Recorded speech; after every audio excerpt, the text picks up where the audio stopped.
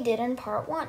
We painted all the sides of the box and also added the pumpkin buddies on one of the blue sides. Now here's the next side, which means another drama of cat and dog is about to start. So, the ones we are making right now are these snack buddies, which is a cat with a can of cat food and a dog with a bag of chips.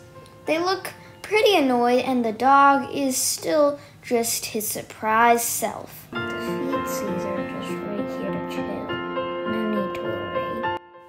As you might notice, the feet are actually here unlike the last one. That's because the can is actually stuck in the feet.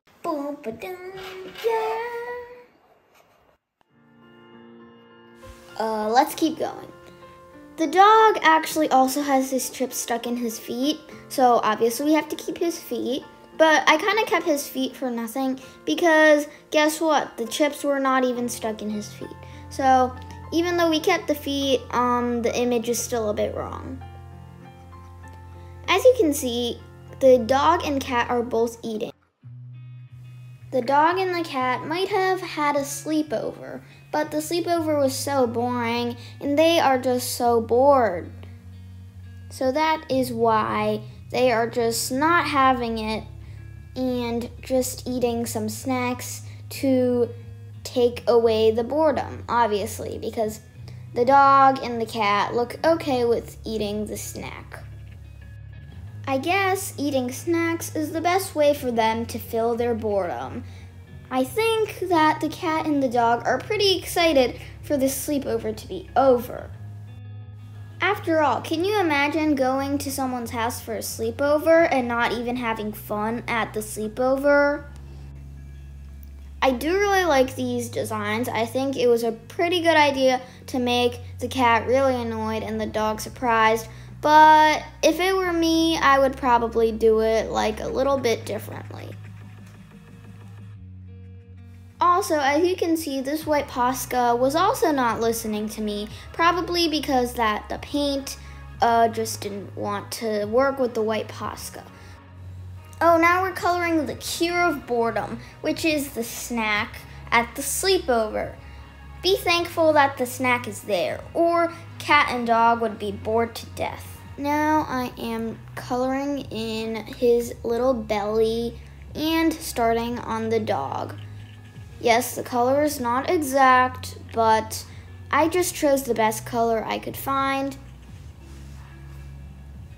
I think the dog might have been the one who called the sleepover party because he looks kind of sad, honestly, because his eyes are like droopy, possibly because he is just sad that the cat didn't like his sleepover party, and the end of the sleepover party had just ended in them just bored and eating snacks.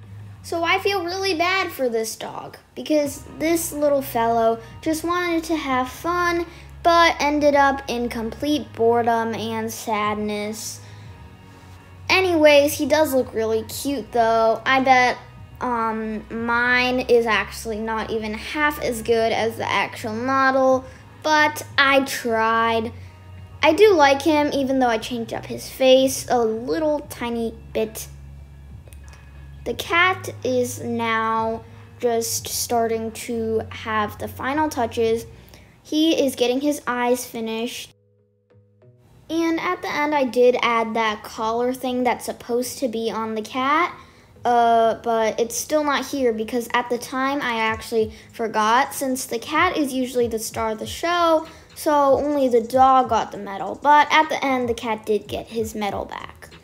As you can see, these eyes are a wreck. We're gonna fix these right up. And here are the final products. I hope you like them. It's just annoyed cat and sad dog. Yes, those next ones are placed right here now, and everyone's bowing to them as usual. So, these are the chicken duck buddies. They're kind of annoying, but they're cute. So that's how it matters.